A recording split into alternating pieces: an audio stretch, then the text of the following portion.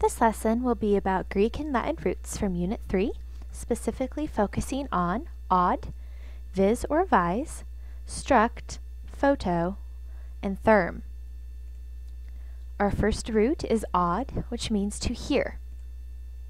Our first word example is auditions. If we take a look at the picture here, you can see some people singing or playing instruments, a stage with celebrity judges, and a dance audition sign. Well, what does this have to do with hearing, because it has the root odd?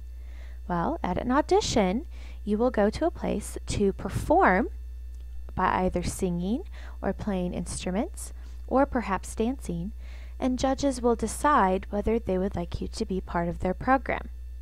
For instance, down here, these people might be auditioning to become part of a school or part of a special program.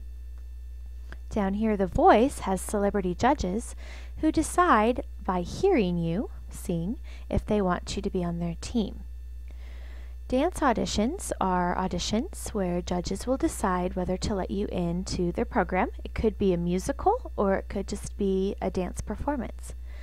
Now, interestingly enough, usually at a dance audition, the judges will most likely see you rather than hear you perform, but this word is still used for dance auditions.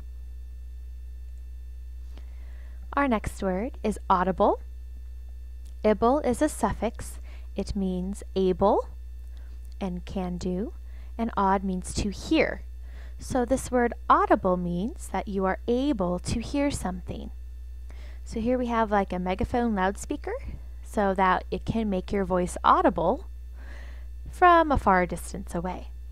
We have a picture of Audible, which is a website that has downloadable books that will read to you so that you can hear them. And just a picture showing that audible has something to do with sound. So audible means that you are able to hear it. An audience.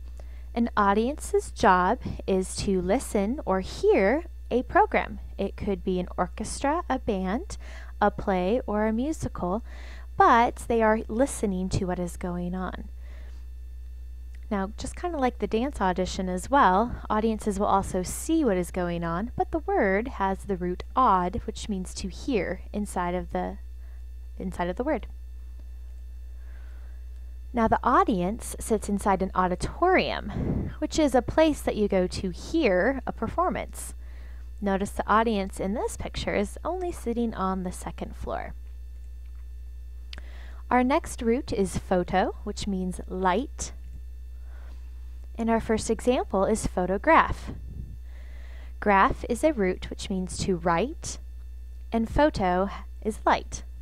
Well, a photograph is capturing the light in an area and, in a sense, writing it down on paper, which is what becomes a photograph. Photosynthesis. Synthesis means to create, and photo is light. So this word here has something to do with creating something from light. Well, photosynthesis is a process where plants will take light energy, carbon dioxide, and water to create food for a plant inside of its cells. In that process, oxygen is released out so that us humans can enjoy that and continue living. So photosynthesis is the process of using light to create food for plants and oxygen for us. Our next root is struct, which means to build. First example, instruct or instruction. All right, so it has the root inside of here, means to build. Instruction or instructing someone, you are trying to build knowledge in someone. Example, over here we have an instructor, which is a person who instructs or is trying to create or build that knowledge, in this case on how to scuba dive. You might use an instruction manual to teach you how to do something, or you might have an instructor or a teacher to just show you how to do something. So building knowledge. We have the word construct, which means to build. So construction here is the process of building something like this house here. The opposite of construction is destruction. Now struct does mean to build. Shun is a suffix which means the process of. But de is a prefix which means down. So it's kind of like an opposite prefix here. So this word destruction means to take down what was already there, or to destroy something. So sometimes we have houses or buildings that are old and not safe anymore. So they will destroy them or take them down and create something new. So destruction, the opposite of building. Our next root is therm, which means to heat. First example, thermal image. Now, this is not just a really cool technicolored picture here. This is a picture or an image of the heat in someone's hand. So a thermal image will measure the amount of heat that's in different areas, and the different colors represent the different amounts of heat in that area. It's a thermal image. Thermal vision goggles are kind of cool because they can allow you to see the heat in objects. I kind of think they sort of make you look like they're aliens, but they're kind of cool looking. Thermal vision goggles. And one more thermal image just because they're pretty awesome to look at. Here I have a picture of an elephant, and you can see the different levels of heat inside of the elephant. Thermometer.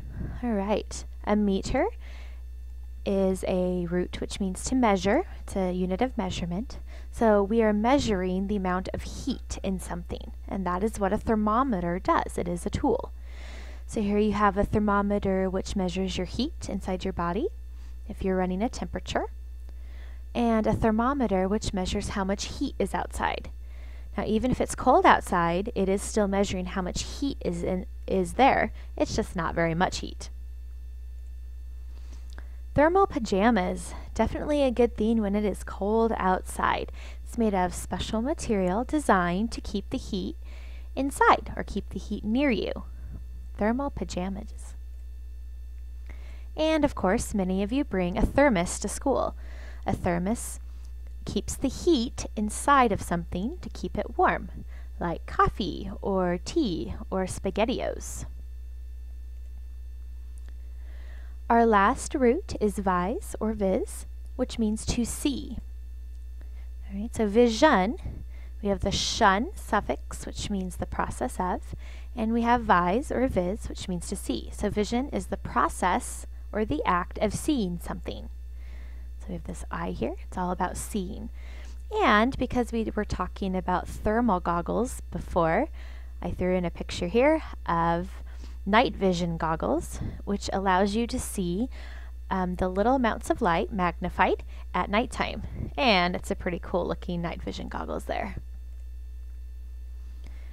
Television. All right, this is a device that allows you to see moving pictures, which we all quite enjoy.